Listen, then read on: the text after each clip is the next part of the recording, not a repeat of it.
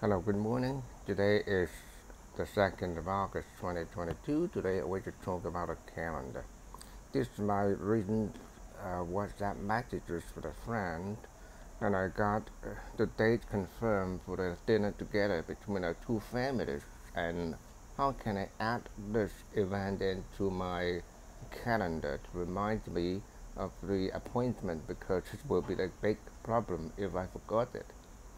So that is when we confirm the date, we see an underline here, okay? Underlined here, although it's in Chinese, but actually iPhone, my setting is in English, and it can recognize it as the calendar. So I just click on this link, I'll get create event. It will jump automatically to the calendar.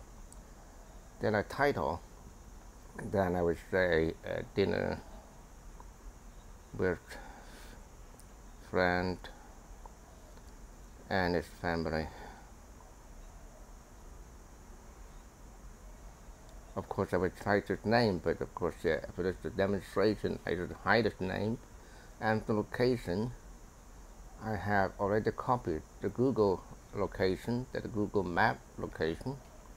Then I got the location here, and you know that here, it's funny thing that both the days and the time actually is already known by this calendar. Okay, they know it already. So I think the end, I think, will be more than that, possibly go to 9 o'clock, because we take a long time for the dinner. So that would be the time, 9 o'clock. And then from 6:30 to 9, and the date already highlighted here. Repeat? No. Travel time? No. It's just close the house. And the calendar is not a work at the home. So invitees, no alert.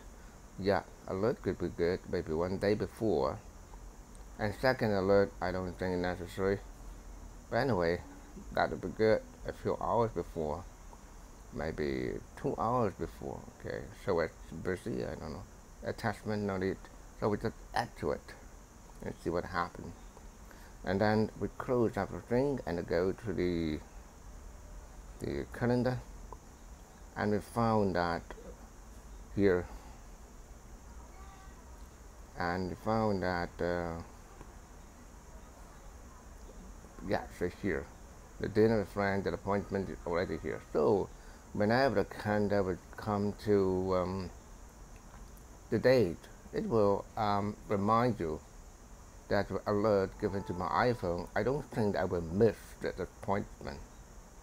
Okay, thank you very much, and I thank you for listening to the sharing of the iPhone. And you know, all these iPhone facilities are using the latest iOS 15 point something, and if your iPhone do not have this kind of function, that it may be the time to upgrade, and I'll provide a link to the latest version of the iPhone. No, they don't need to be latest. Mine one is on the iPhone 11, and anything above 11 will be okay, I think. And also iPhone 11 and upwards, we have the Face ID, and it's really very convenient. Okay, thank you and have a nice day.